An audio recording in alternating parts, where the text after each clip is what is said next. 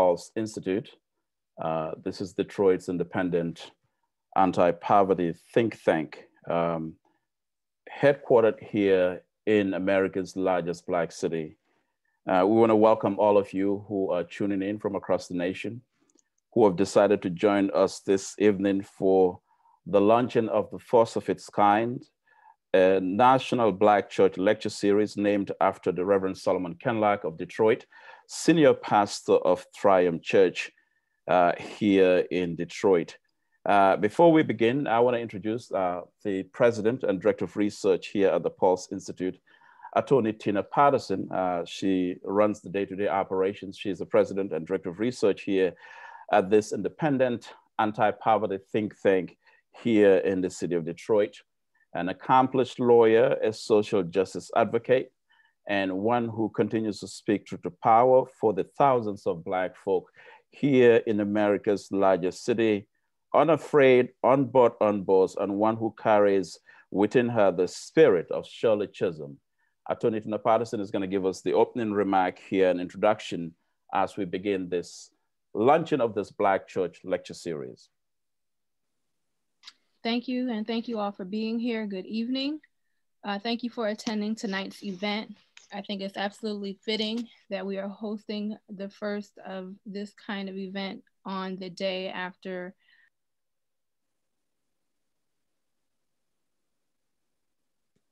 the 53rd anniversary of the assassination of Dr. Martin Luther King Jr. while we were memorializing him on this day.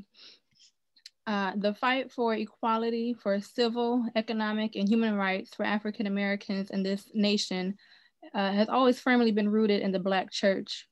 Historically, the Black church has served not only as a temple of spiritual sanctuary and salvation, but also as a mighty institution to fight against political iniquities, the forces of racism, and to advocate for socioeconomic equity for Black people in this country. Today, we find ourselves facing much of the same challenges that Dr. King and other spiritual leaders of his time faced. War, poverty, racism, economic injustice, it's all here once again. We see how the Black church has responded to these human tragedies in the past, and today we will discuss how the Black church of our time, this modern time, will and should respond to secure hard-fought liberties earned by our ancestors, such as Dr. King and others. Thank you for your participation.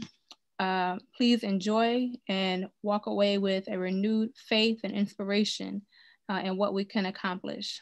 Thank you very much. Thank you, Tina. Again, you're listening. This is the PuLSE Institute National Black Church Lecture Series launching here in the Motor City, the headquarters, if you will, the largest Black city in the nation. To those who are tuning in from across the country, I saw folks coming in from the United Kingdom. Welcome, and thank you for being here, taking your time to be here across the entire Black diaspora here. At the PuLSE Institute, our board of directors, on behalf of our chairman, of course, C. Pascalese, and the members of the board, and of course, also our national advisory panel, made up of individuals who we believe, bring a century of anti-poverty work and transformation through the Institute here. In fact, most recently, just a few days ago, we announced Bishop Charles Edward Blake Sr., presiding Bishop Emeritus of the Church of God in Christ, as the latest member of our National Advisory Panel. And in his own words, Bishop Blake said, "Those who are blessed must bless others," and said, "I'm proud to serve here at the PuLSE Institute National Advisory Panel." Of course, now for the welcome remarks and the invocation. This is a Black Church Lecture Series, so Reverend Kinloch, we're not going to miss the need to go in prayer at some point here, even though neither Tina nor I are ordained ministers here, but Reverend Lawrence T. Foster, senior pastor of the Calvary Baptist Church, a man trained at Ebenezer's, Martin Luther King Jr.'s Ebenezer Church in Atlanta, from Morehouse to Harvard. I call him a bad brother. Reverend Lawrence Foster, an intellectual to the core, an activist to the core, and we are glad and honored that he is one of the members of the National Advisory Panel here at the PuLSE Institute, and we've called on Reverend Lawrence Foster to give us the welcome remark and the invocation, so we can appropriately begin this journey. Tighten your seatbelt because this flight is taking off.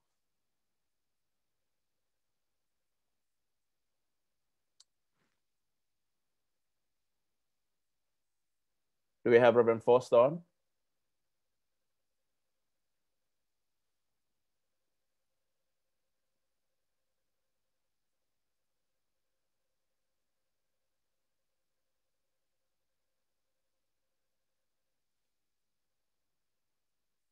All right, so let's move the program going here.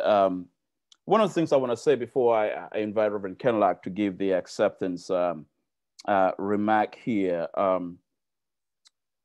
many questions have been asked about the modern day Black church. Many questions have been asked about whether the church is relevant. And we feel that that question is appropriately answered by those who, in fact, are within the church, those who are leading the church itself. And that's one of the reasons why we've established this Black church lecture series. When you look around the globe, the history of liberation movements, when you look all the way in South Africa, Archbishop Desmond Tutu, serving as a spiritual advisor of the anti-apartheid movement, all the way in South Africa. When you look at the United States, when you look at the work of the late Keynote Felder, the longtime dean of Howard University, when you look at the work of the late James Cone, the longtime professor at the Union Theological Seminary, Black Theology, Black Power. When you look at Latin America, when you look at the work of the Peruvian philosopher and theologian, Gustavo Gutierrez, these are men who believe that the church has an important role to play. And when you look at Detroit, we do have churches that are at the forefront of asking some tough questions. And one of those churches here in Detroit is Triumph Church, that is pastored by Reverend Kinloch, who in our opinion represents the future of the Black church. Looking at what Archbishop Desmond Tutu was able to do, looking at what James Cone has written about Black power and Black theology, looking at what the theologian Kane Hope Felder has written about troubling biblical waters, looking at what the writings of Gustavo Gutierrez, all of their writings really culminate upon a fundamental question, and that is, do Black lives matter? Do lives of people of color matter? And that is what we're seeking to answer with this Black Church lecture series. And that's why we've named it after Reverend Solomon Kinloch, who has demonstrated in many, many ways, in beyond measure, that the church must not be a sleeping giant, and the church must use its influence, must use its power, and must use all within to address the needs of people, not only within the church, but outside of the four corners of the church. I'm going to now invite the Reverend Solomon Kinloch to give us an acceptance remark as we begin this program. Truth forever on the scaffold, wrong forever on the throne, but in the dim unknown stands God in the shadow, keeping watch of his own. First of all, I want to pause to give reverence, rights, and respect to the editor-in-chief and also the dean of the PuLSE Institute, and that is that fierce fighter who continues to speak, not just for all of us, but particularly for the least, the left out, and the left behind, and those that feel at times that they don't have a voice or they are not being heard.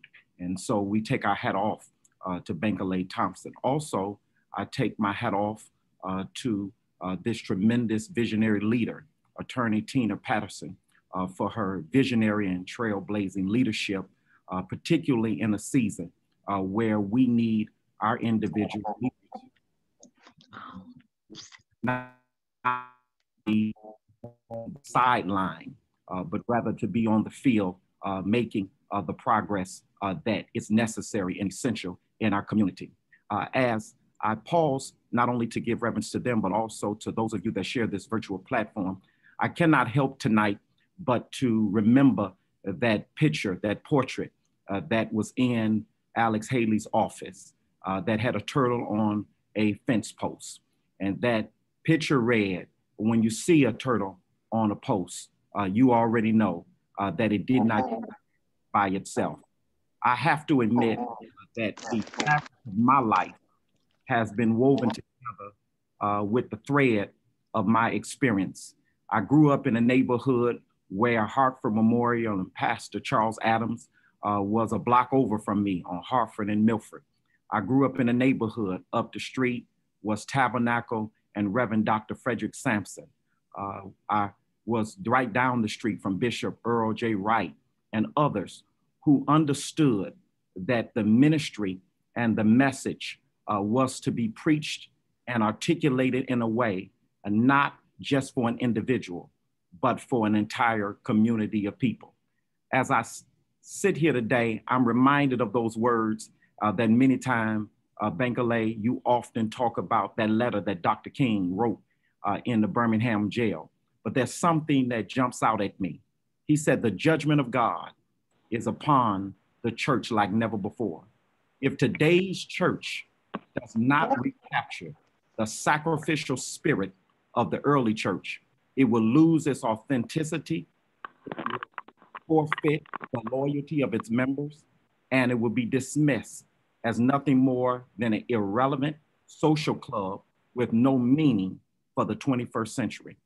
Martin Luther King sought to teach us that the church cannot privatize religion, that our platform cannot be used just for individual success, but that platform, that pulpit, that podium is to be used to elevate an entire community of people. For 23 years this year that I celebrate as pastor of Triumph Church, we've not only sought to worship God, but more importantly, we sought to demonstrate that our worship to God ought to be demonstrated by what we're willing to do for our community and what we're willing to do for our fellow man. And so I take my hat off and I readily receive this tremendous honor, because whenever somebody sees something substantive, serious and sincere, but most of all spiritual, that you're trying to do in order to make this world a better place, I certainly stand ready to partner with them. And I stand ready to partner and support this leadership and this institute in any way I can as we work together, because that's the only way we can do it. We do it together to move this thing forward.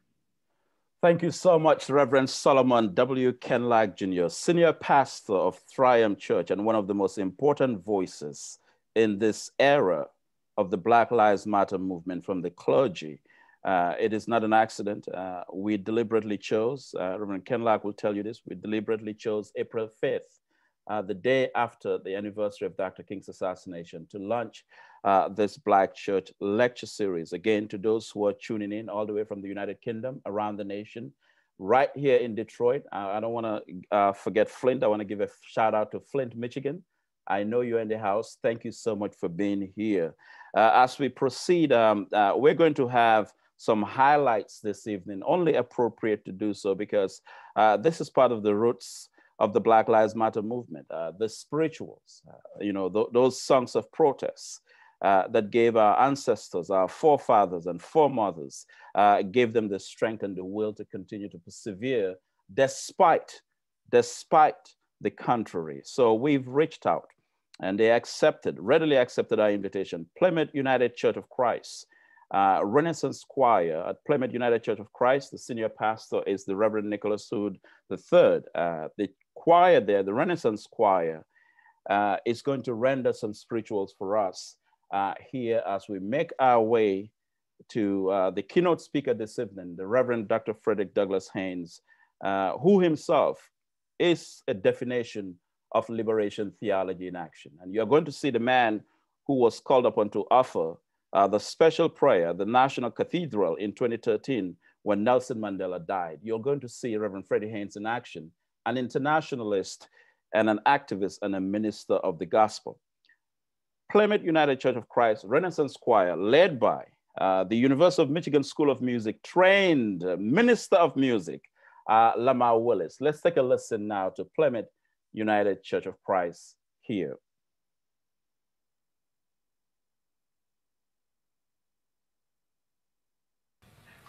In the Lord, my soul's been anchored in the Lord. In the Lord, my soul's been anchored in the Lord. In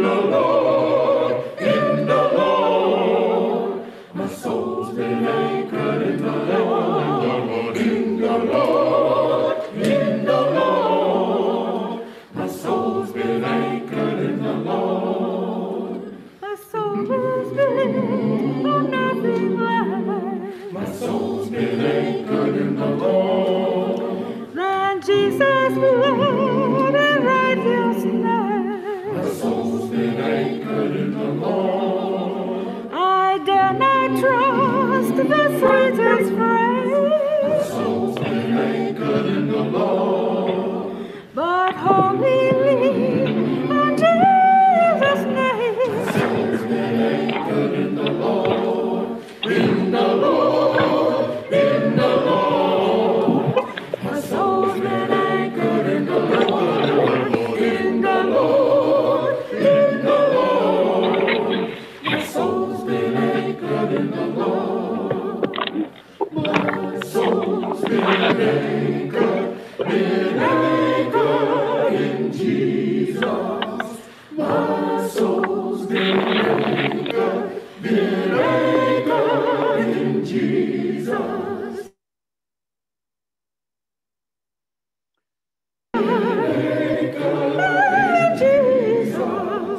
My soul's been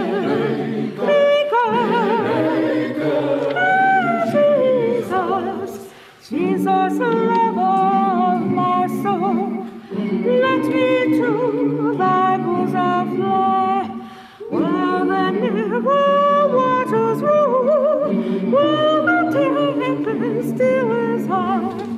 Hide me, oh my life, while the storm of life is past, safe into the haven good. Oh, receive my soul at last. In the Lord, in the Lord. My soul's been anchored in the Lord. In the Lord, in the Lord. My soul's been anchored in the Lord. In the Lord, in the Lord. My soul's been anchored in the Lord. In the Lord, in the Lord. My soul's been anchored in the Lord. Anchored in the Lord. Anchored in the Lord. Anchored in the Lord. Anchored.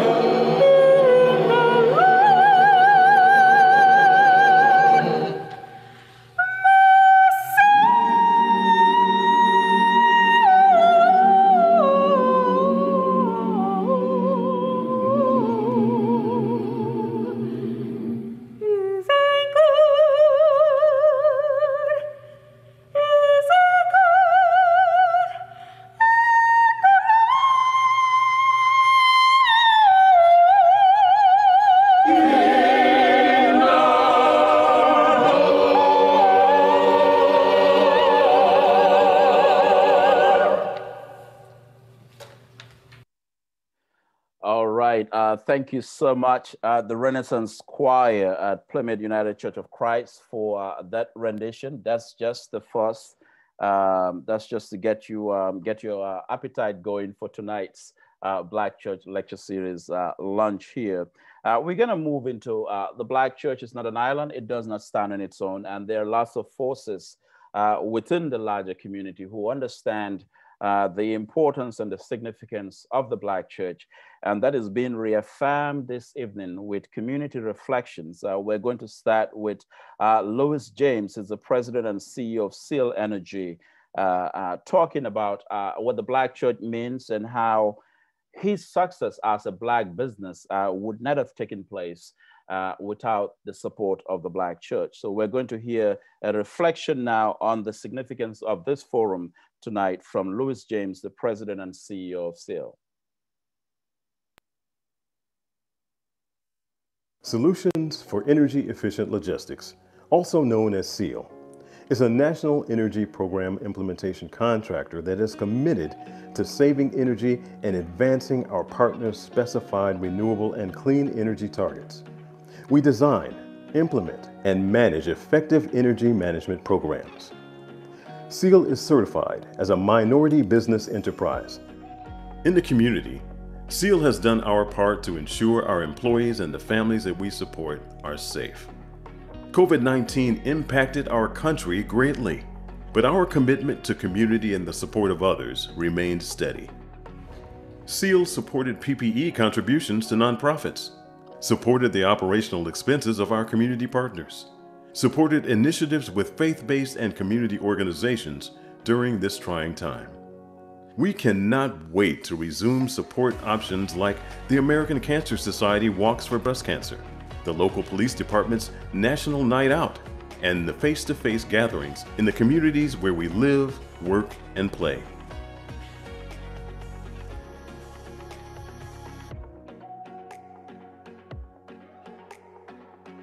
Thank you, Bankole. This is a wonderful initiative, and it's so greatly needed in our community. Also, I want to acknowledge everyone involved, Dr. Frederick Haynes, Senator Peters, my friend Jerry Narcia, and a huge congratulations to Pastor Solomon Kinloch for championing this worthy cause. As we talk about the role of Black churches in the community, the Black church is the foundation of our community. It has always been there. I think it's so important that we kind of get back to where we came from and make sure that we allow it to give us the stability. That's what we got from the Black church. I mean, we got education from there and our discipline. And we kind of need all of that as we move forward in trying to overcome poverty and trying to overcome some of the great catastrophes that we've had this year.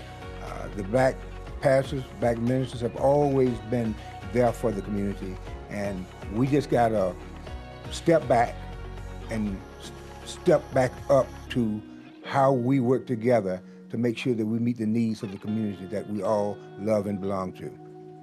You know, SEAL, the company that I own, started out, its foundation was with the Black churches. When we got our first contract, we went to the community. We went out and we made sure that we did outreach in the Black churches first. And over 25 to 30 churches committed to support us. We used them to find the employees. We used them to help us to train. They allowed us even Sunday mornings sometime to come and introduce what we were doing in the space of energy to our potential workforce. So our whole workforce is grounded in the church, and they have just been a tremendous plus for us as we move forward. The PuLSE Institute and Pastor Kinloch, who's leading this initiative, is invaluable to the community that we serve and represent. We have to acknowledge where we have issues.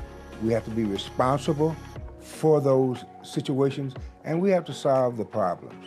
As I said earlier, when you bring the total community together, that is the business community, the political community, and the churches, we can make anything work.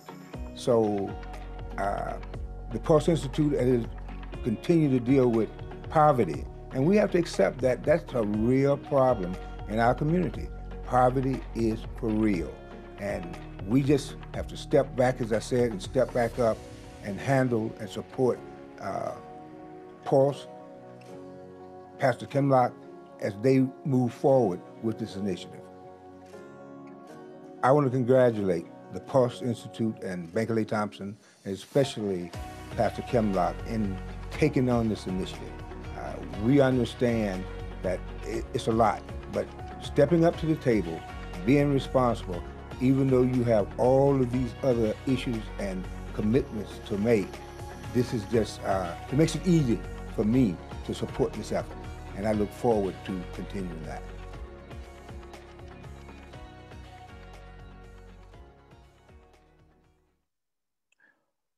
Thank you so much, Louis James, Louis E. James, President and CEO of SEAL. It is good to see Black business owners, entrepreneurs who give credit for their success to the Black church. Important enough to demonstrate that here this evening. From the political equation, one of the questions we've asked in this era is the linkage between Black Lives Matter, this era, and the Black church.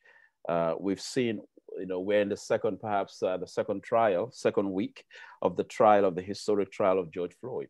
Raised a lot of questions around criminal justice reform, around issues of policing in the Black community. Of course, hence the Black Lives Matter movement that we saw all around the nation. Much of what we are demanding will have to be laid at the feet of the federal government. And here to give remarks is United States Senator Gary Peters, who is the chairman of the Senate Homeland Security and Governmental Affairs Committee, an important panel in this era of the Black Lives Matter movement. United States Senator Gary Peters.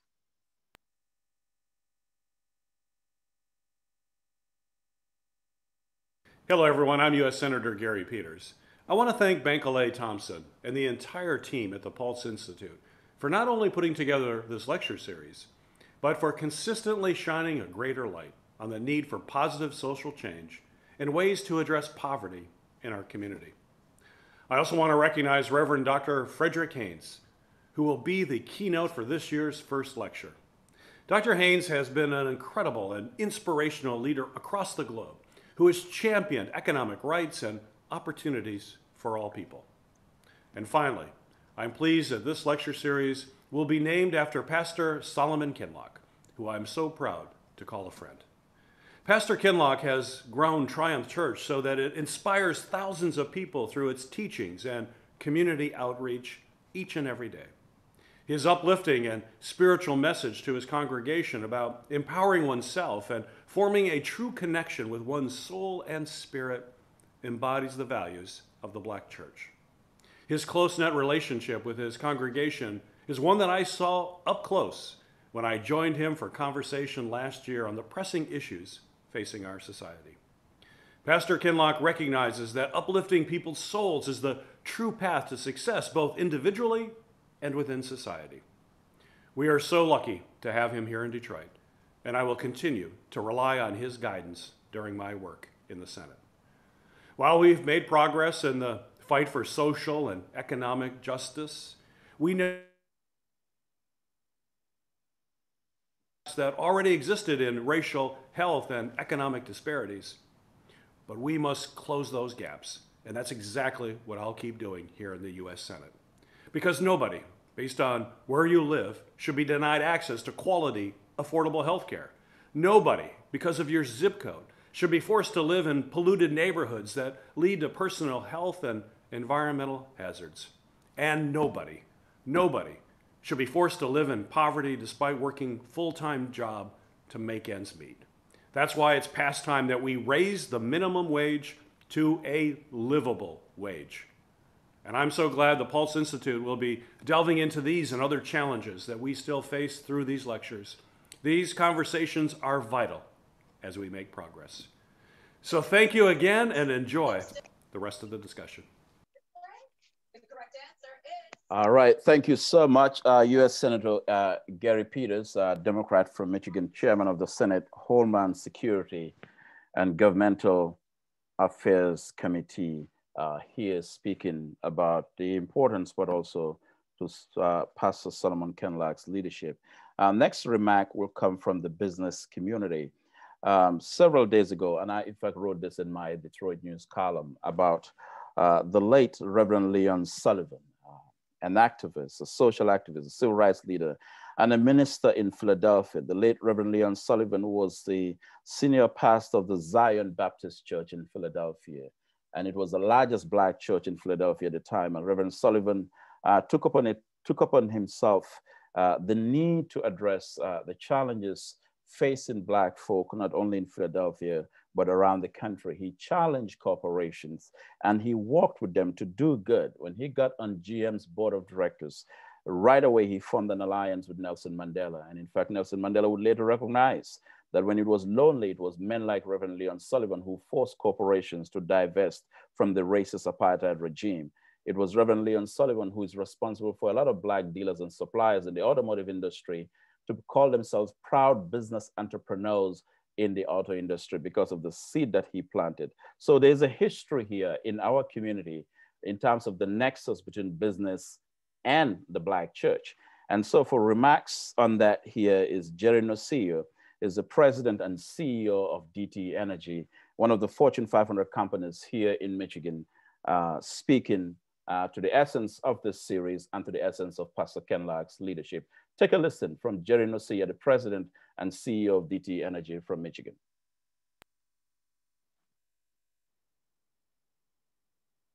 Hello, I'm Jerry Norcia, president and CEO of DTE Energy. I'm honored to join you to celebrate the kickoff of the PuLSE Institute's Black Church Lecture Series and to congratulate Reverend Solomon Kinloch for his tremendous work and commitment to the Black community. COVID-19 has affected everyone, but we know it has had a disproportionate and devastating impact on the health and livelihoods of people of color and people living in poverty. Repairing this damage and making progress toward our ultimate goal of eliminating racism and poverty will require unprecedented public-private partnerships to create systemic and sustainable change. I'm thankful to Bankolay Thompson and the PuLSE Institute for providing a forum like this to promote further collaboration, conversation, and support. I applaud Reverend Kinloch for his unwavering leadership and generosity to those most in need. During the pandemic, Reverend Kinloch helped galvanize the business community, and his church served as a safe place for people to get food, COVID testing, and other much-needed resources. My experience growing up as the son of Italian immigrants is one of the many reasons why I believe we all need to work together to help create prosperity and wealth for one another. My father was a bricklayer and my mother was a hospital custodian. We were poor, but my parents were determined that my brother and I would have an education and opportunities they never had. At DTE, we understand that we need to work with our churches of providing people with access to education, skills, and opportunities is the key to creating economic prosperity in our communities. We need to help people get to work by equipping them with skills in high-demand skilled trades and jobs in science, technology, engineering, and math. We have many different community initiatives in conjunction with our partners to support these efforts. We will also need to provide education, a prerequisite for job training. This past year, DT was extremely proud to be an active partner in Connected Futures, providing tablets and high-speed internet access to every student in Detroit. And I know that Reverend Kinloch also participated in this effort. Connected Futures is an example of a public-private partnership coming together to do what Detroit does best, solve problems and create new opportunities. And last, we know we need to help people in the moment of crisis. DTE partnered with Reverend Kinloch in the depths of the pandemic on keeping the energy flowing for thousands of people by offering support like our low-income self-sufficiency programs to those who needed it the most. We are proud to continue this work with all of you to combat poverty, denounce racism, and stand united as a force for positive change and justice in our communities. Thank you, and God bless. All right. Thank you so much to Jerry Norcia, the president and CEO of DTE Energy. Again, thank you all for being here. This is the launch of the National Black Church Lecture Series here from the Motor City, from the nation's largest African-American city. Again, I'm Bankolay Thompson, the editor-in-chief and dean of the PuLSE Institute. On behalf of our president, Attorney Tina M. Patterson, one of the few, let me emphasize, few Black women to head a major think tank of this magnitude in the nation. And we are glad launching the Reverend Solomon Kinloch Lecture Series on social policy and economic justice. There's a lot of questions being raised, And tonight, we're trying to answer some of those difficult questions that men like the late Reverend Kane Hope Felder, the longtime dean of Howard University, asked. Questions that the late James Cone from the Union Theological Seminary asks. Questions that Archbishop Desmond Tutu raised as the spiritual father of the anti-apartheid movement. And so tonight, we're going to have a keynote speaker, one who, in my opinion, is the definition of liberation theology in action. That in fact, you know, the idea of the church and the community are not antithetical concepts, but they are mutually inclusive. Before I ask Reverend Solomon Kinloch to do us the justice of appropriately introducing our keynote speaker, the inaugural speaker, to formally launch this lecture series open, We're going to have another musical here from Plymouth United Church of Christ, Renaissance Choir. And right after Reverend Kinloch's introduction, Plymouth United Church of Christ is going to sing Precious Lord, which is Dr. King's song. And in fact, there's a lot of history with that with the late Mahalia Jackson. But let's go with Plymouth. Right after Plymouth United Church of Christ Renaissance Choir presentation here, Reverend Kinloch would introduce the Reverend Dr. Frederick Douglass Haynes III. And right after his introduction, Precious Lord by Plymouth United Church of Christ. And then we'll have our keynote speaker, Reverend Dr. Frederick Douglass Haynes. So let's go with Plymouth.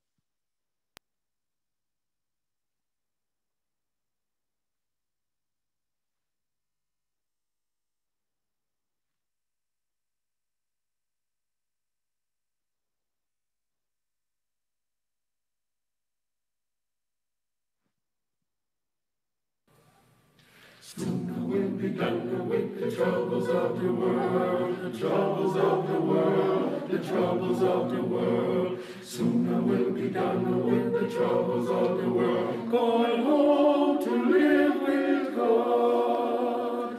Sooner will be done with the troubles of the world, the troubles of the world, the troubles of the world. Sooner we'll be done with the troubles of the world, going home to live with God. I want to meet my mother. I want to meet my mother. I want to meet my mother. I'm going to live with God. I want to meet my mother. I want to meet my mother. I want to meet my mother. I'm going to live with God. Sooner we'll be done with the troubles of the world, the troubles of the world, the troubles of the world. Sooner we'll be done with the troubles of the world, going home to live with God. Sooner we'll be done with the troubles of the world, the troubles of the world, the troubles of the world. Sooner we'll be done with the troubles of the world, going home to live with God. No more wailing, no more wailing, no more weeping and a wailing. I'm going to live with God. No more wailing, no more wailing, no more, no more wailing, no more weeping and a wailing, weeping, no wailing, no more wailing,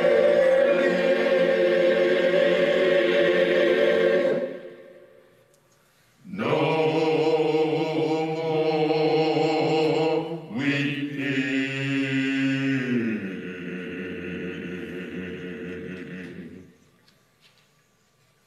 Sooner we'll be done with the troubles of the world, the troubles of the world, the troubles of the world. Sooner we'll be done with the troubles of the world, going home to live with God.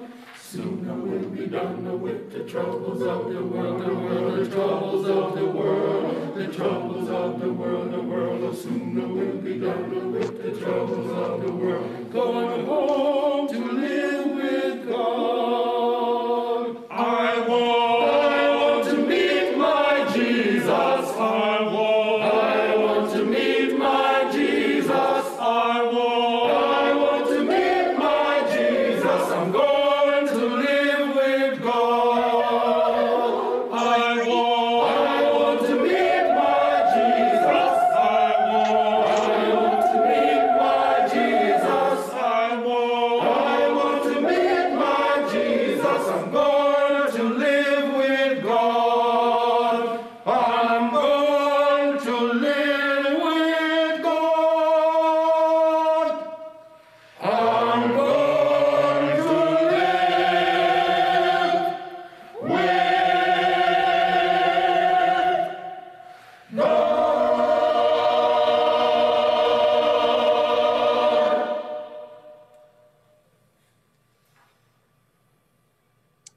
Thank you so much, Plymouth United Church of Christ Renaissance Choir, where Reverend Nicholas Hood III sits as a senior pastor. Thank you for being a part of this series this evening, the launching of the Black Church Lecture Series named after Reverend Kinloch. I'm going to ask Reverend Solomon Kinloch to now introduce our keynote speaker, after which we'll have one more rendition from Renaissance Choir at Plymouth, and then Dr. Haynes will address us. Where would we be without a gospel song? Thank God for that tremendous music that has been rendered thus far. It gives me a humble privilege to be able to present tonight, because he really needs no introduction. Even the devil in hell know who Reverend Dr. Frederick Douglass Haynes III is. I was a 15-year-old preacher sitting on the pulpit at the New Bethel Baptist Church under the tutelage and teaching of Reverend Robert Smith Jr. on Linwood and now C.L. Franklin Drive, where our Men's Day speaker that morning was the youthful, dynamic, energetic, anointed Reverend Frederick Haynes III.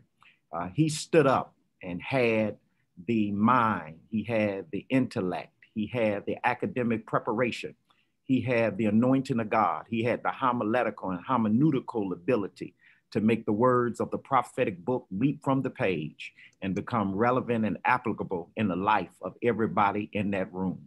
In other words, that day I was blown away. And since that day till now, he ceases every time to live up and not only live up, but exceed the expectation of anyone that has the blessed privilege of hearing him preach. I am honored when I think of all of the individuals that could articulate the gospel, not just with substance, but with soul, because he not only has the learning, he has the burning to make that word real in the life of God's people. He is a prophetic pastor. He's a passionate leader. He's a social activist. He's an eloquent orator. He's an educator. He's engaged in preaching the gospel of our Lord and Savior, Jesus Christ, fighting against racial injustice, committed to economic justice and empowerment in the underserved community, and touching, transforming the lives of the disenfranchised. For 37 years and more, Dr. Haynes has served as a visionary and innovative senior pastor of Friendship West Baptist Church in Dallas, Texas. Under his servant leadership, the ministry and the membership has grown from 100 to more than 12,000, and even in the midst of the pandemic, still counting. If any preacher was to suggest that they don't have a little bit, and a lot of us got a lot of Dr. Frederick Haynes in us, they are lying, and the truth is not in them. He is one of God's foremost anointed gospel preachers. And I'm thankful that he has been a model and a prototype for those of us that are preaching the gospel to follow.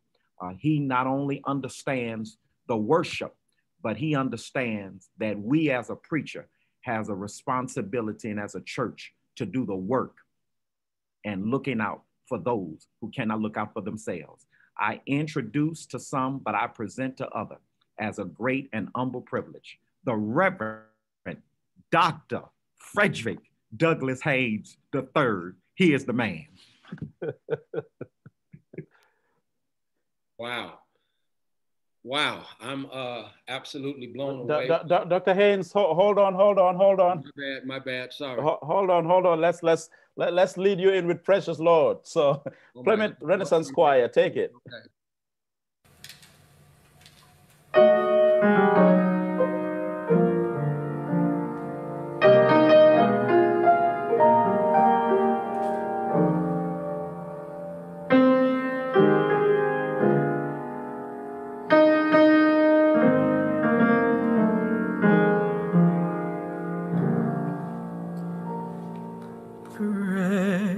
Precious Lord,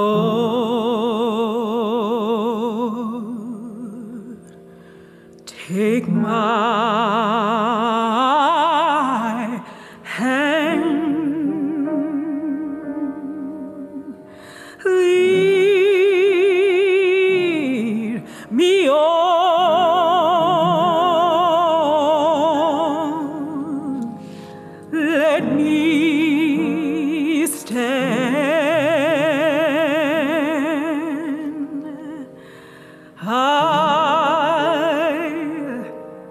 tired.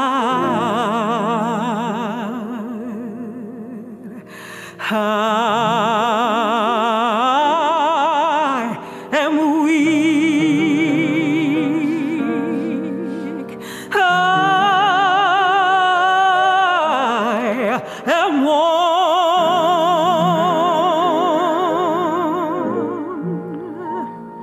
through the storm,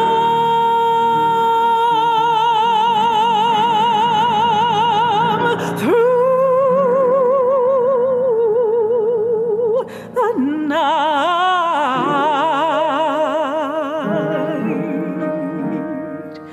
Lead me on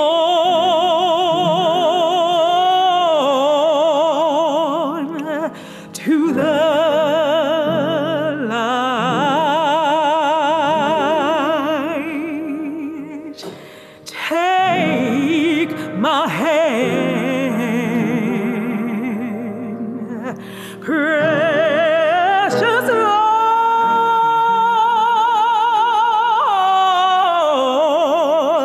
and lead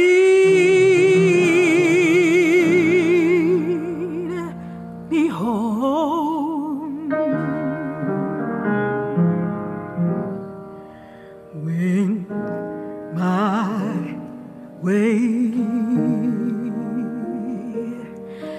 grows drear,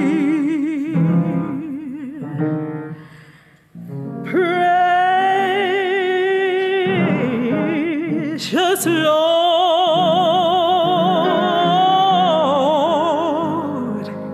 linger near.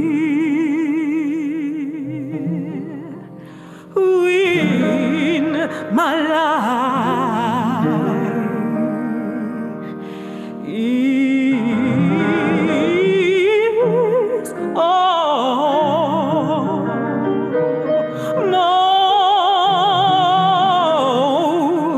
almost gone,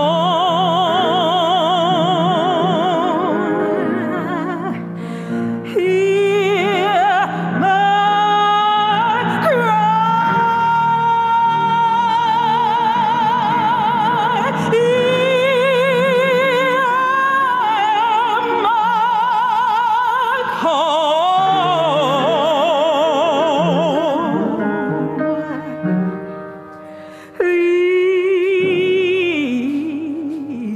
Lead me on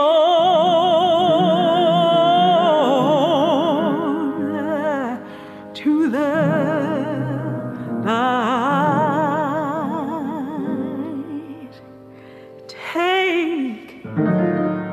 Take my hand, precious Lord,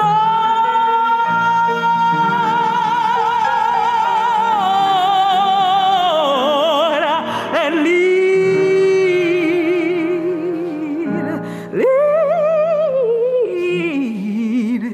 me home.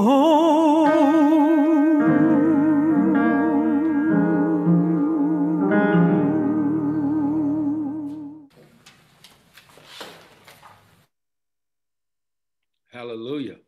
Hallelujah. Permit me to appreciatively applaud and lovingly laud both Tina Patterson and Bankolay Thompson for your sterling and visionary leadership. I thank you for establishing a model that the rest of us in the country need to not only emulate, but execute. It has been just a blessed privilege of mine to do some research on the PuLSE Institute after I received this invitation. And I am just completely blown away, though not surprised, that you are courageously and creatively opening the door to a new era when it comes to the economic empowerment of people who have been oftentimes politically pimped. And so I thank you so much for your courage, your creativity, your innovation, and for the way that you have inspired my own ministry and witness here in Dallas, especially going forward. I especially want to appreciatively applaud you for recognizing the brilliant ecclesiology of one Solomon W. Kinloch Jr. Jesus said that a prophet is not without honor in his own home and country, because the sad reality is we often overlook, take for granted, and ignore those gifts of genius that are planted right in our backyard. And you have in Detroit, as far as I'm concerned, the most brilliant ecclesiologist, pastor, preacher in the United States today. When it's said that he has one of the fastest growing churches, Black churches in the nation, no, he has the fastest growing Black church in the nation. No one is doing it like Pastor Solomon Kinloch. And if I had to do it all over again, I would ask God, let me grow up behind Solomon Kinloch so that when I grow up, I could be just like him. Because how he is doing ministry is the way that we've got to do it, especially in the 21st century. And so I salute him. He stands as one of my heroes, and his hyperbolic introduction of me caused me to pray deeply for him, because I had to pray that God would forgive him for his hyperbolic lying. And then I prayed that God would forgive me because I love the way he lied about me. So I appreciate him. I applaud him. I admire him. And I thank God for what you are doing. Y'all know I love Detroit. And so my only regret is that I'm not doing this in Detroit. But I thank God for what goes down in Motown.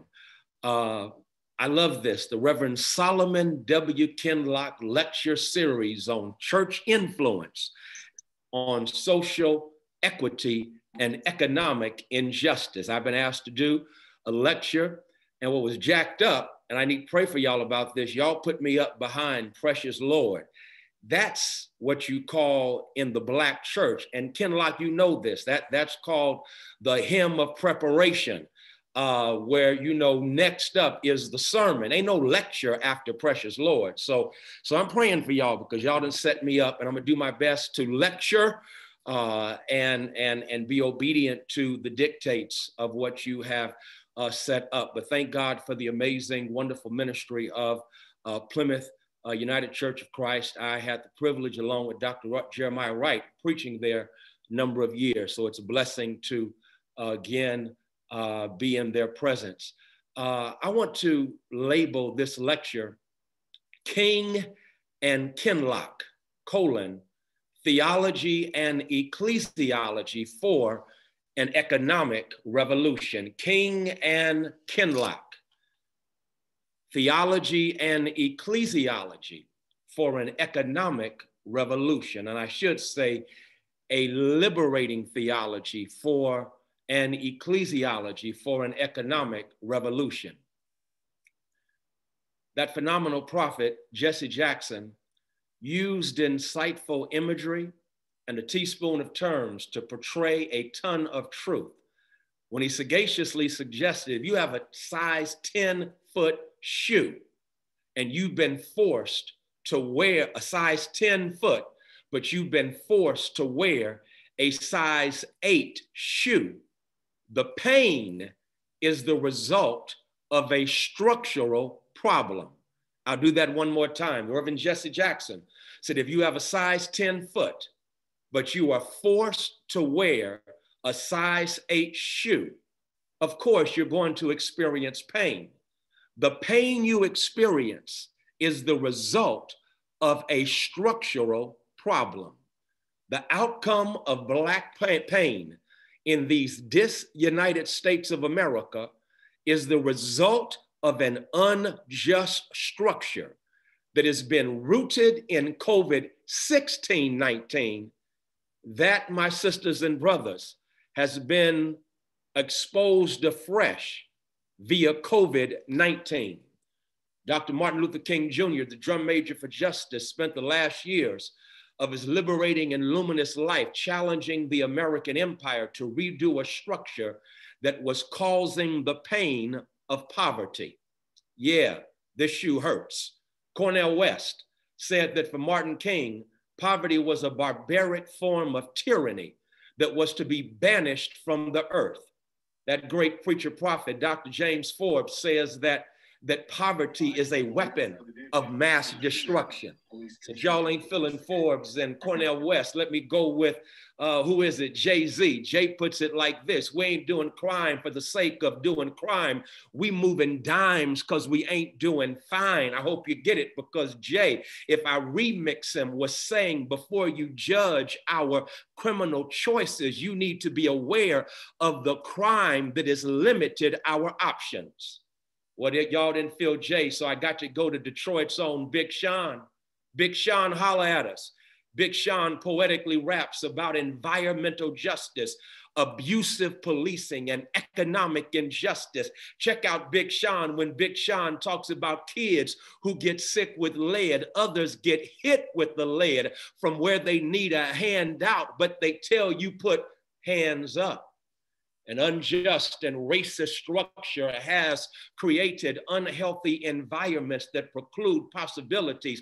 We must not only empower people, we've got to transform environments. I hope y'all are getting this. The shoe hurts. Ta-Nehisi Coates, that amazing author, wrote an article that punctuates and illustrates this idea. President Barack Obama was speaking with young men who had benefited from mentoring programs, and he asked these young men whether they had a message that he should take back to policymakers in Washington, D.C. And one young brother boldly and brilliantly observed that despite their best individual efforts, they still had to go back to the very same deprived neighborhoods that had been sources of trouble for them. The young man said to President Obama, it's your environment. You can do what you want, but you still got to go back to the hood, back in the hood where Grandmaster Flash and the Furious Five said it's like a jumble. Sometimes it makes me wonder how I keep from going under. Don't push me, cause I'm close to the edge. I'm trying not to lose my head. Check it. What Grandmaster Flash, what that young man was saying is that the environment, the structure, the shoe, it causes the pain. Y'all, they correct. The ghettos of America are the direct result of decades of public policy decisions, the redlining of real estate zoning maps, the expanded authority given to prosecutors, the increased funding given to prisons. And all of this was done on the backs of people, Black people, still reeling from a 250-year legacy of slavery. The results of this negative investment are clear. The shoe hurts. African Americans rank at the bottom of nearly every major socioeconomic measure in the country. I'm gonna say it again. The shoe hurts. For those who have the unmitigated gall to espouse family values, but they don't fight for policies that value the family. You can't simply address the issue of family when speaking of poverty. Families live in communities around other families in neighborhoods that have been constructed by policies. You can't ignore policies that undermine communities that in turn hurt families. So it's very important that we take a good look at our theology as we address the problem of poverty. And may we have a liberating theology that will emancipate our ecclesiology so we can transform our sociology. Preach, Freddie Haynes. I'm not trying to do that. So let me slow it down by simply talking about the theology of poverty that we must be mindful of. Dean John Kinney, the brilliant Dr. John Kinney, the Dean Emeritus of the Samuel DeWitt Proctor School of Theology at Virginia Union University has challenged us to be liberated from plantation theology. I'll do it again. Liberated from plantation theology. Too many Black churches in the 21st century are wedded to, no, locked up by, handcuffed by what Dean calls a plantation theology. Dean Kinney simply reasons that how you going to trust the theology of a people who have concocted, they have created a white Jesus that sanctioned slavery, upheld Jim Crow, while being wedded to the oppressive policies of the American empire. Why are you going to get in bed with the white Jesus who causes you to be, in a real sense, wrapped up in personal piety that is divorced from public policy? We must be liberated from plantation theology. You see, the God who sides with the oppressed in Scripture has a preferential option for the impoverished. And check this, God is going to judge nations based on how they treat the least of these. Let me remix my Lord and Liberator, that resurrected revolutionary Jesus the Christ, because Jesus testifies in, what is it, Matthew chapter 25, that he's going to judge, please don't miss this, the nations, not individuals. He's going to judge the nations, and he's going to separate the sheep from the goats and say, I was hungry, I was thirsty. I got a remix. I hear Jesus saying to America, I was hungry, but you cut the budget for aid to dependent children, CHIP and food stamps. I was thirsty and you contaminated water in Flint, Michigan, and other impoverished communities. I was in prison because of mass incarceration and your criminal justice system that criminalizes and otherizes Blackness. You locked me up for crack cocaine addiction while declaring a public health crisis for those on opioids. I was a stranger and you built a wall. Jesus, y'all, my resurrected revolutionary, was born homeless, grew up in a hood. His hood was so hood that I believe that if NWA was wrapping around that time, they'd have a hit album called Straight Outta Nazareth. He grew up in the hood in Nazareth after, watch this, being a refugee in Egypt because he was born under a death public policy that had been issued by Herod. So he grew up in the hood, hung out in the streets, majored in ministry to the marginalized, and ran with a crew that most people didn't think much of. You see, heaven's hero and earth's emancipator gave healing to hurting people with pre-existing conditions who could not afford premiums. He transformed grief-stricken funeral processions into festive family reunions. My Jesus took a 2-piece and 5 biscuits, Jeffrey Johnson would say, and fed those who were food secure in the wilderness. You see, our sable-skinned Savior from the streets did all of this for those who were imprisoned by impoverishment in an oppressive environment of economic exploitation because of the public policies of the Roman Empire.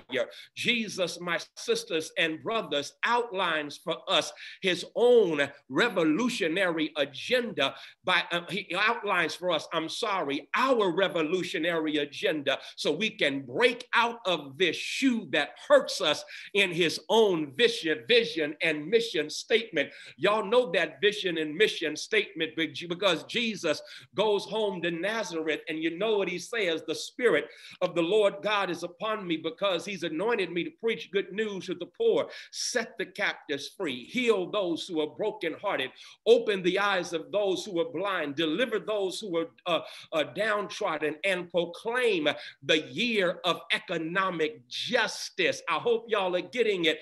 That basically, my sisters and brothers, is what I call a liberating theology and ecclesiology for an economic revolution.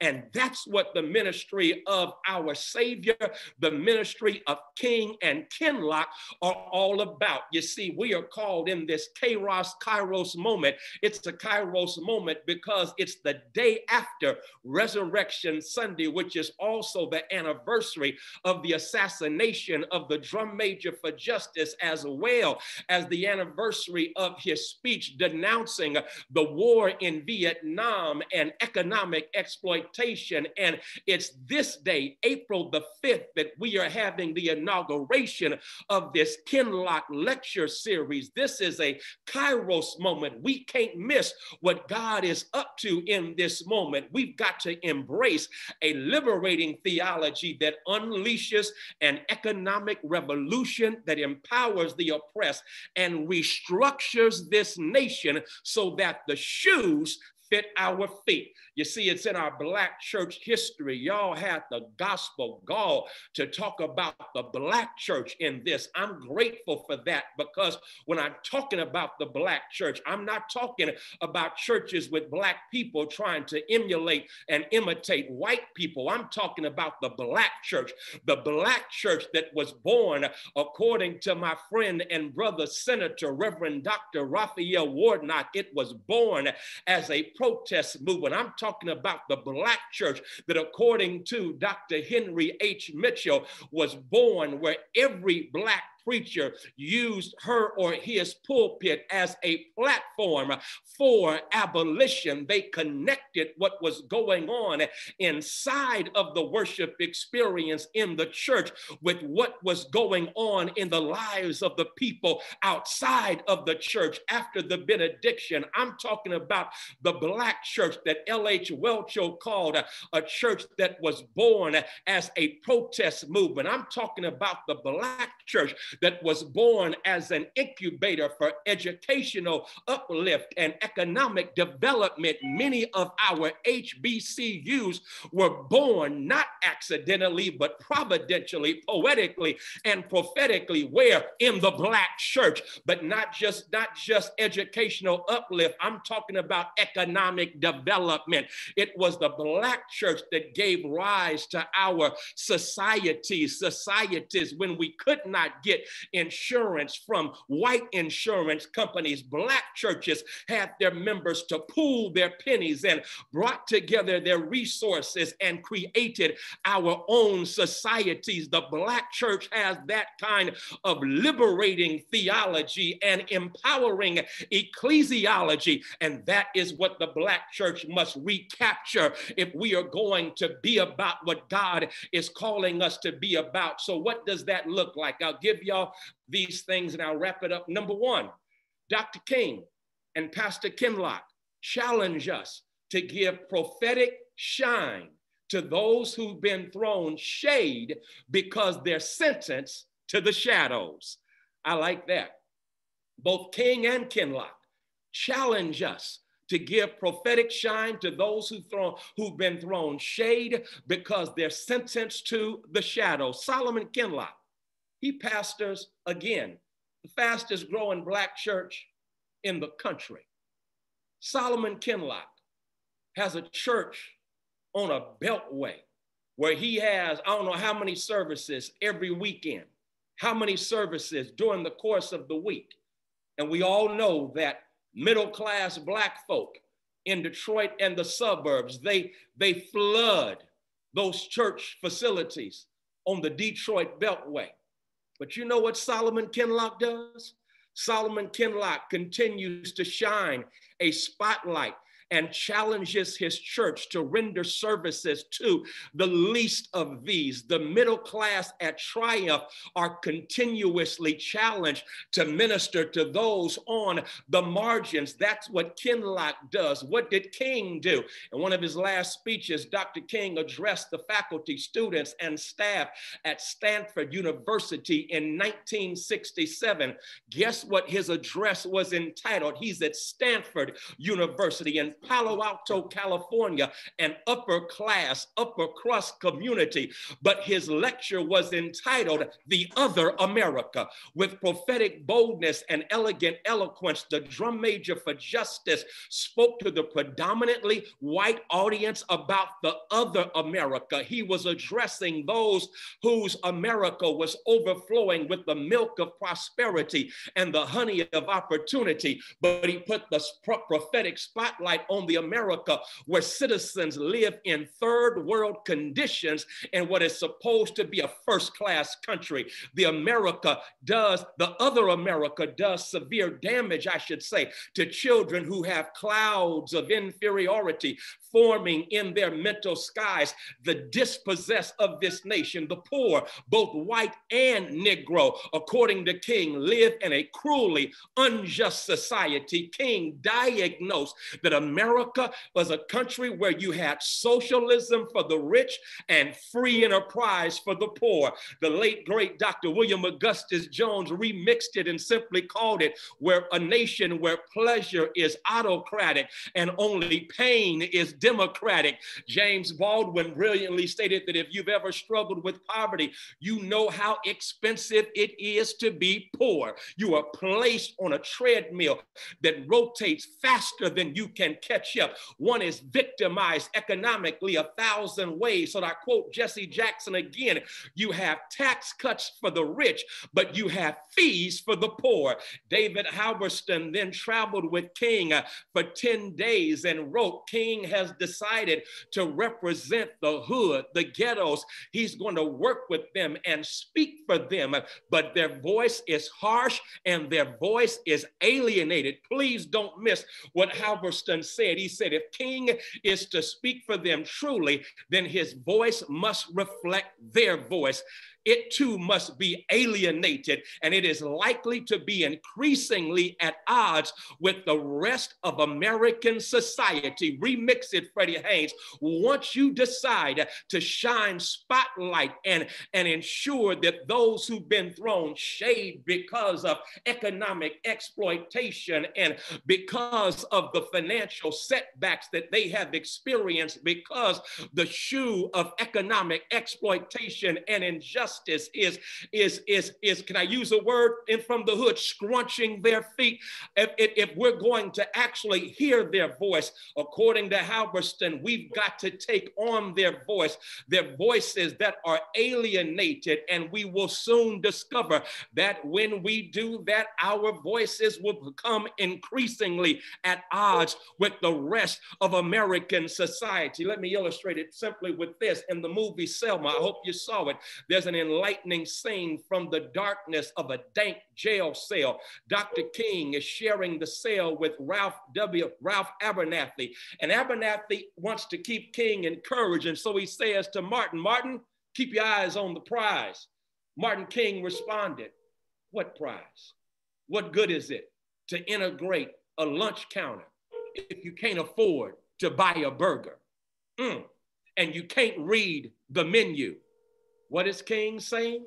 King is talking about the sad reality that he had come to understand as he was struggling to integrate America or desegregate America, that if you can't afford to buy a burger, I'm gonna take it a step further.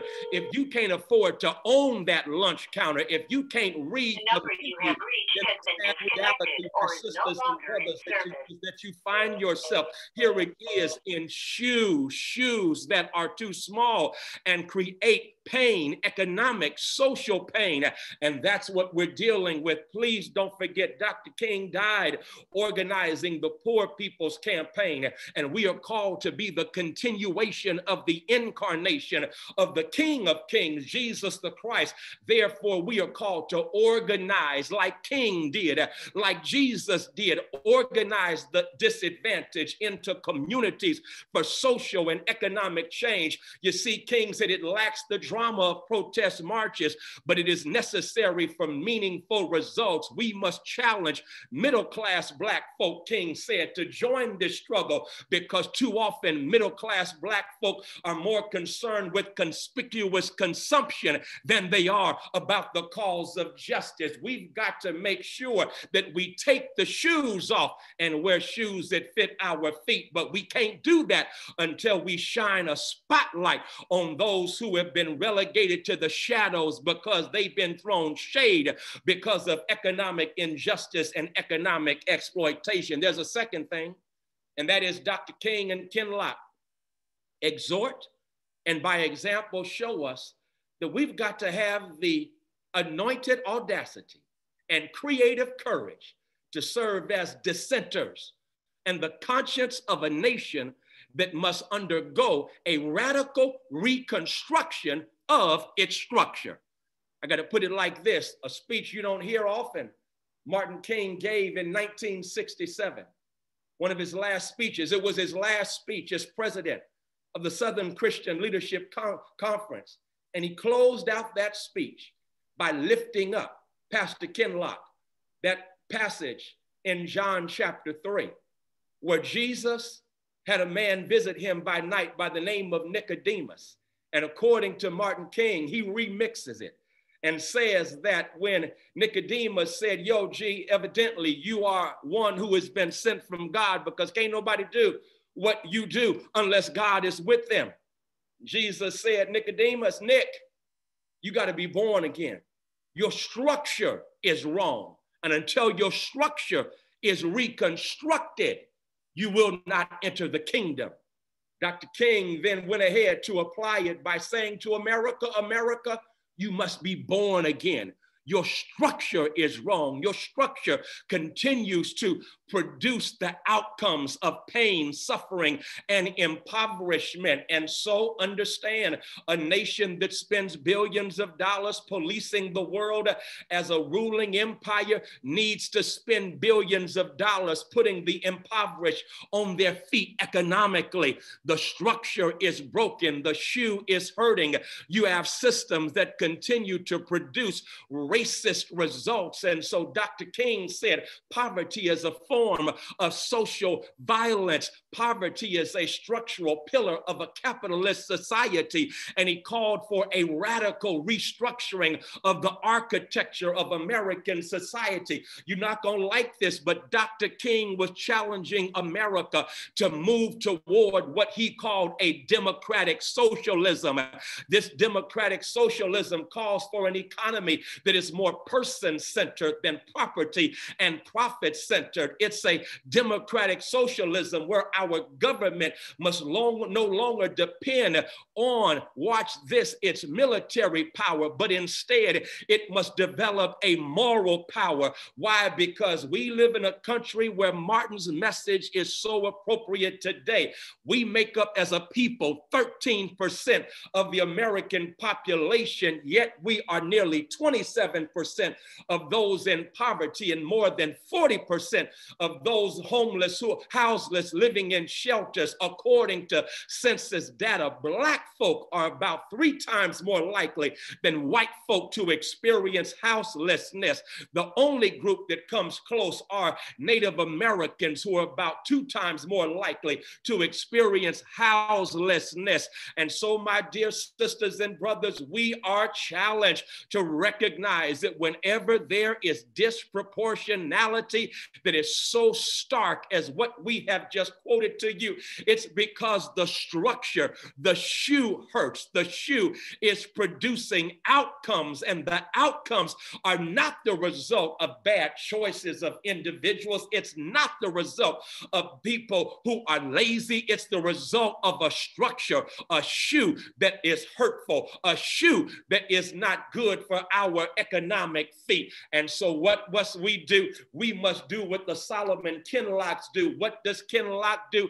He continues to educate our people about public policy. What does Kinloch do? He speaks truth to power because he recognized that it is high time for us to experiencing America being rebuilt born, I'm not coming through. You saw the movie Hidden Figures. There's a sad scene in the movie of a protest going on against segregation in Virginia. Across the street, a brother, black man, ignores the protest and drinks from the inferior colored water fountain. He stayed in his place and drank the water. Don't miss this. Y'all, we have a choice. We have a choice. Are we going to be creative dissenters who protest and call for a radical restructuring of this nation? Or are we going to keep drinking the polluted, toxic water of this American democracy that is filled with hypocrisy? You see, King was out to cripple the operation of an oppressive society until it was ready to listen to the cries of the impoverished. There must be, here it is, there must be a better distribution of wealth, and maybe America needs to move toward this democratic socialism.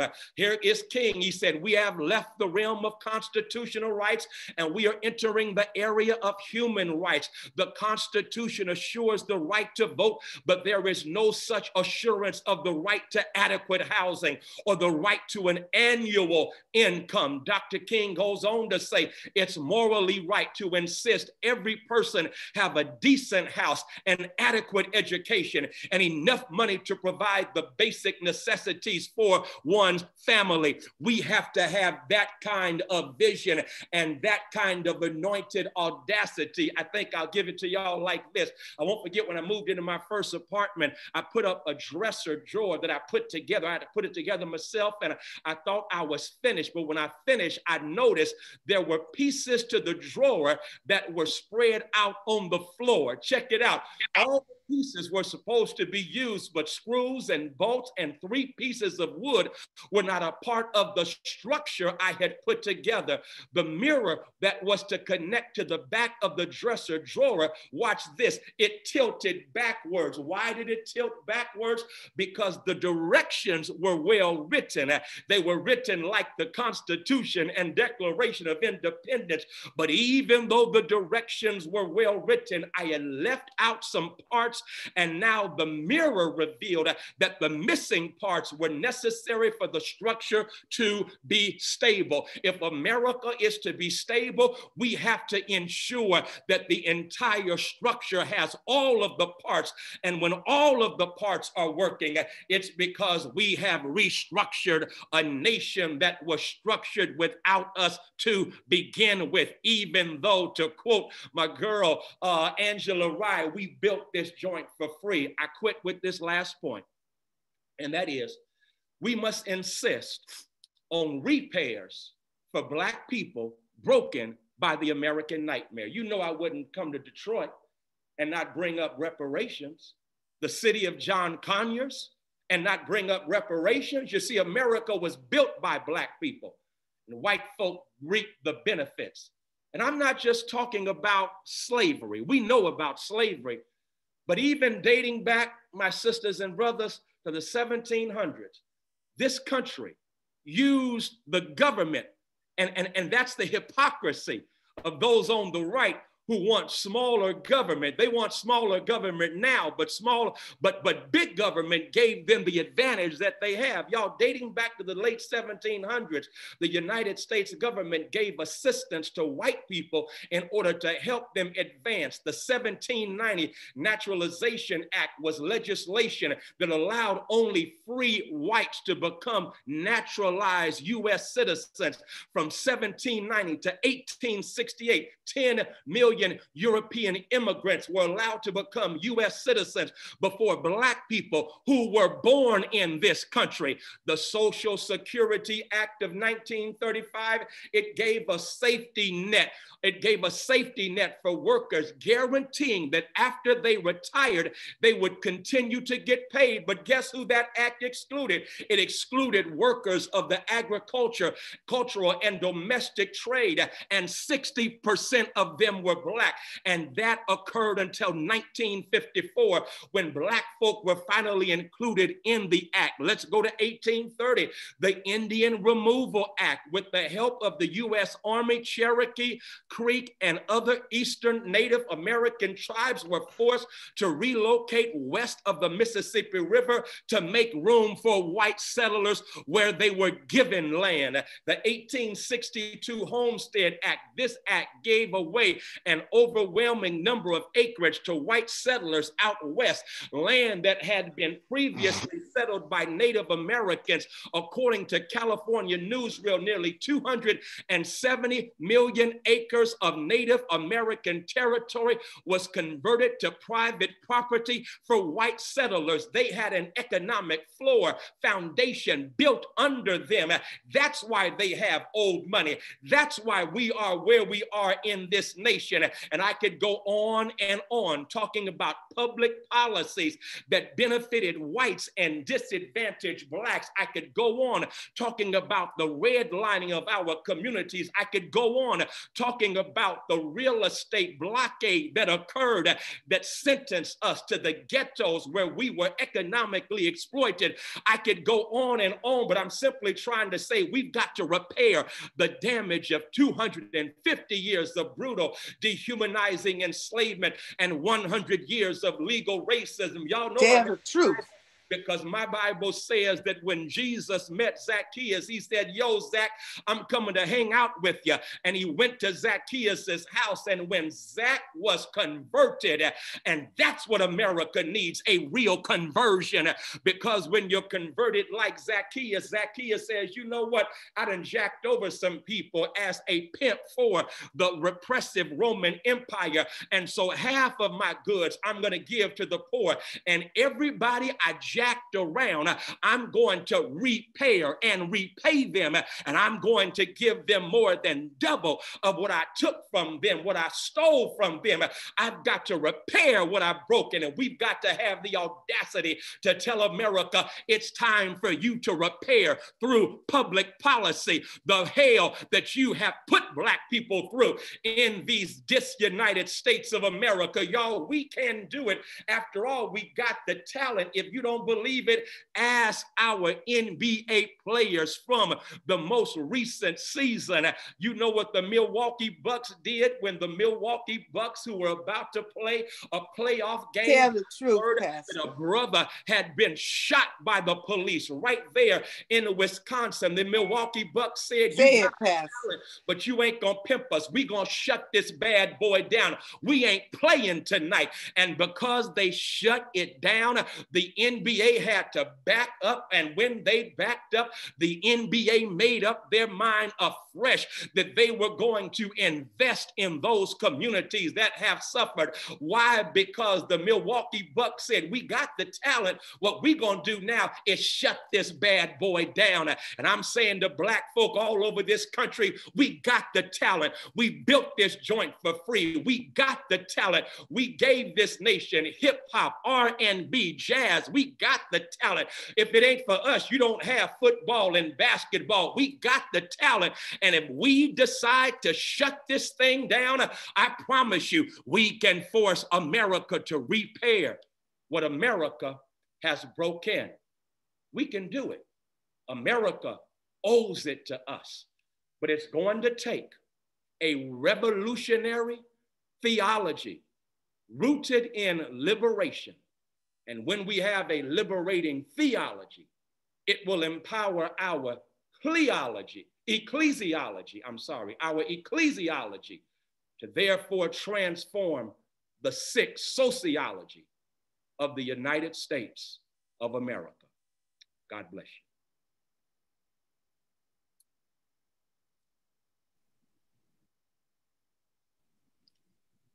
Thank you so much to Reverend Dr. Frederick Douglass Haynes III for quite a stirring lecture tonight / sermon, and touched on every point. And this is definitely, I said earlier on, you would see the best of liberation theology in action, the best of our tradition, and really the very definition of what the historic Black church has been in what he has been able to do for us tonight.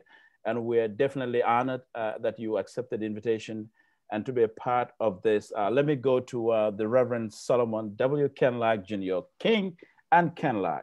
All right. For the vote of thanks as we make our way out of this inaugural historic national lecture series with the one and only Reverend Frederick Douglass Haynes, Senior Pastor of the Friendship West Baptist Church in Dallas. Reverend Kinloch, I hand it over to you for the vote of thanks. Then I'll move on to Attorney Patterson and we'll have a quick closing here. But the questions are being asked if in fact this has been recorded. Yes, we are recording this. You will have it. We will blow it all over the airways. This message is needed more than ever. Detroit sure needs this message. And I'm so glad that Reverend Haynes, you lifted up the spirit of one of our best, the late Congressman John Conyers Jr. Reverend Kinloch. Well, it was preaching tonight. He certainly spoke prophetically. He stood in the role of a prophet going into tomorrow, bringing us back a relevant word today. And he continues to do, and he did tonight, what he has done so many times. He has blown that thing out of the water. And so I salute Reverend Dr. Frederick Douglass Haynes III. I take heed to the call, and we issue the call tonight to all of God's preachers and to all of God's people, that it's time to do what he has suggested tonight, to stop staying in our place and drinking the toxic water. That's the call tonight. That's the message, that none of us can afford to stay in a place and a space that others have put us in. But we have to make a decision tonight that we're going to do all we can for as many people as we can, for as long as we can, to make this world a better place. My call and my responsibility is to remind those of us that bear this heavy load that we're not called just to be practical. We're called to be prophetic. And tonight, I want to thank you, Bankalay. I want to thank you, Tina. I want to thank you, my brother and my friend, Freddie Haynes, for being such a tremendous role model, to letting us know that real church, I heard you say it 33 years ago, that God did his best ministry through Jesus Christ, not in a building, but outside a building. And that has been the thread of my ministry for the 23 years that I've been a pastor of Triumph Church, that the best ministry we can do is not in that wall, but it's outside those walls. And so I take heed to that call, and I humbly partner with you tonight to continue to do all we can for as many people as we can. God bless y'all tonight. Thank you so much, Reverend Kinloch. I want to also indicate that, in fact, this series will be held periodically every 3 to 4 months. Our next installation is in June, so we'll be announcing the next speaker. I can already imagine it's going to be tough to come after Freddie Haynes. So, but I'm sure we'll find a speaker to come behind Reverend Frederick Douglass Haynes opening up this lecture series. So our next series will be in June. I'm going to move on now to Attorney Tina Patterson for a closing remarks here. Thank you very much. Thank you again, Dr. Haynes, for your soul-stirring lecture. You said that it was hard to top Precious Lord, but I don't think you were telling the truth there, because that was amazing. Thank you very much. Thank you to Reverend Solomon Kinloch. We are so fortunate to have you here in Detroit. Thank you for readily agreeing to commit your name to this series, and not just your name, but your legacy, your preaching, and the quality and the consistency of the message that you bring. Thank you very much. To our moderator, Bankalay Thompson, who's always speaking truth to power, we appreciate you. Thank you. Thank you for everyone that's in attendance tonight. I want to actually close with a quote from Angela Yvonne Davis, that reminds me of Dr. King, that reminds me of Jesus, that reminds me of all the people who are negatively, quote unquote, described as radicals, but who have changed the world more than anybody else that we know of in human history. And Angela Davis said, "You have to act as if it were possible to radically transform the world, and you have to do it all the time." That's what Dr. King did. That's what Reverend Solomon Kinloch is doing here in his community. That's what the Reverend Frederick Haynes is doing in Dallas. That's what Jesus Christ did in his time. And that's what's needed to really change what we all know is so wrong in our society, what we all know is so wrong with racism, what we all know is so wrong with poverty in our communities in the midst of great riches and wealth. So I really am appreciative of everyone who's here tonight. I thank you very much. I hope that you leave here inspired, that you leave here uplifted, and that when the negativity of our day comes to you, you remember this message tonight, because it is possible. There are people who are committed, and it's not just word, there are actions as well. So thank you again for this evening. I hope you all enjoyed. From the president here of the PuLSE Institute, thank you very much. And let me add one more thing before we round up here, before we go. For those of you who are listeners to my daily program here on the 910 AM Superstation every day, Monday through Friday, 11 to 1 p.m. Eastern Standard Time, I'm going to play the entire lecture unabated of the Reverend Frederick Douglass Haynes this week on the radio. So for thousands of people across the state, in Ohio, in Windsor, Canada, Ontario, Canada, you'll get to hear Reverend Dr. Frederick Douglass Haynes' keynote speech tonight. I want to leave you all with this, something that Dr. Haynes said: creative dissenters. I love that. It's as if I can write a column on that. And I think that's been the overarching theme of what we do here, the right to dissent, to give the other perspective, the other side of the story that is not being told. Folks are building castles up in the air.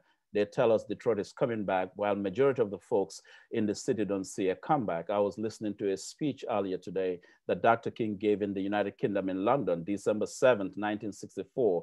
He was on his way to receiving the Nobel Peace Prize. He stopped in London and gave a lecture that was just discovered over the last 3 years. In the lecture, Dr. King said a Negro in Detroit wakes up, finds out he's 28% of the population, but 72% of those who are unemployed. And I looked at that speech, December 7th, 1964, flashback, April 5th, 2021, Detroit is still facing the manacles of economic injustice. And those are the kinds of issues that will be highlighted here in this lecture series. And I think Dr. Haynes really brought it home tonight. And I'm glad that he so eloquently but prophetically really invoked the name of somebody who really stood tall in this town, the late Congressman John Conyers, the Dean of Congress, the only man in living history who was endorsed by Dr. King, but also the only courageous member of Congress who had the audacity, the temerity, and the unmitigated goal to introduce HR 40, and that was the bill to study reparations. John Conyers did that. So thank you again to Reverend Haynes for invoking John Conyers in your lecture tonight. That really, from Detroit, that meant a lot to all of us. And to all of you, again, thank you so much for being here for the inaugural Reverend Solomon W. Kinloch lecture series on the Black Church and social justice. Our next installment will be in June. We will announce that shortly with the next speaker. Like I said, Reverend Haynes has given us a tough assignment now. Now we have to go find to see if there's any minister willing to come behind Reverend Frederick Douglass Haynes. Thank you so much and have a good night. And Bankalay Thompson.